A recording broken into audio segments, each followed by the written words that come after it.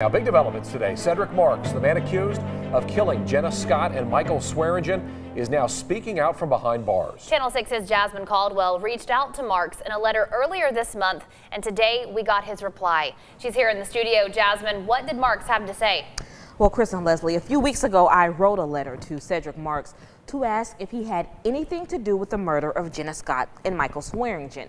He did not give me a yes or no answer, but he did tell me he knows who harmed Jenna Scott, but did not provide a name. He also told me that Maya Maxwell is 8 months pregnant with his baby. Maxwell is the woman who told investigators that Marks killed Jenna Scott and Michael Swearingen. She is facing capital murder charges and tampering with evidence related to the case. Marks claimed that Maxwell received threats from her lawyer and that her lawyer was blocking her email, her mail, and visits. Now, I reached out to Maxwell's attorney, who told me at no point did he ever threaten her or block her from calling anyone or refused her visits. Marks says he thinks prosecutors are trying to force Maxwell into a plea deal later this week.